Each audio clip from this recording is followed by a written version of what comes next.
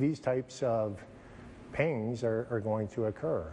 With 5 construction sites repaired and water pressure added, the city of Calgary is concerned there may be more damage to other areas of the water main feeder line, more than a month after a break.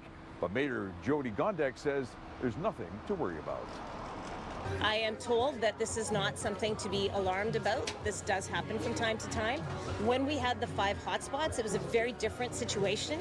There were enough wire snaps in those spots that it warranted repair work. This is not the same thing. With that reassurance, the city announced the detection of a 3rd wire snap. These snaps do not mean another break is imminent. The wire coils around each 16-foot segment of pipe approximately 350 times, and the snaps were spread across 3 locations along the feeder main.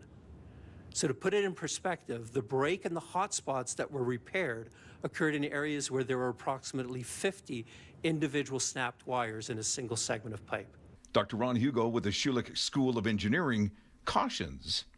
If you see multiple pings from the same area at the same location on the pipe, that would be something that, oh, we have a problem.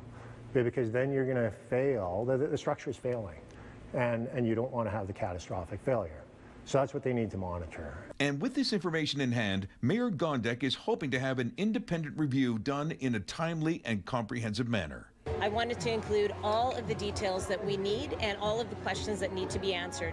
And knowing that there are experts who are going to be engaged will tell us so much more about what happened and how we prevent it from happening, not happening again here and in all other parts of Canada. In Calgary, Phoenix Phillips, City News.